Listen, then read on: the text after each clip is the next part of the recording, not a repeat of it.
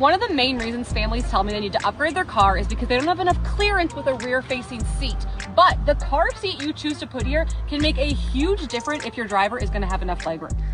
Let me give you a comparison. This is an Evenflo Revolve 360 Slim, and it's a great car seat. It's not very compact front to back. However, this Graco Extend-A-Fit is one of the most compact car seats front to back, and look at the difference in my car seat clearance. So before you decide to upgrade your car, maybe consider just upgrading your car seat. I have an entire blog post all about this topic, and I give you a list of 3 of the most compact car seats front to back.